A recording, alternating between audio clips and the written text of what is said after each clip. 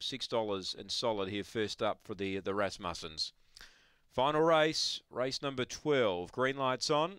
Spring Kudu's going to run your favourite. Here's Allure. It's driving one more time. They're ready.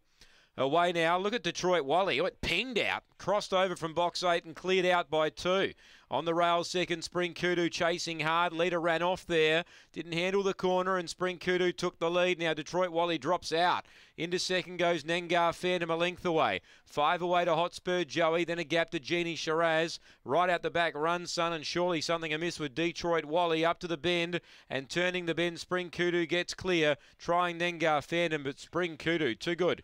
Nengar Phantom second. Third, Jeannie Shiraz. A gap to Hotspur Joey, Run Sun. And Detroit Wally, well, I'm not sure what to make of it. It's obviously pulled up a bit sore.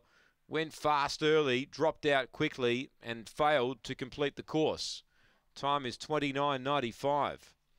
Number 2, Spring Kudu, Troy Murray. Too good.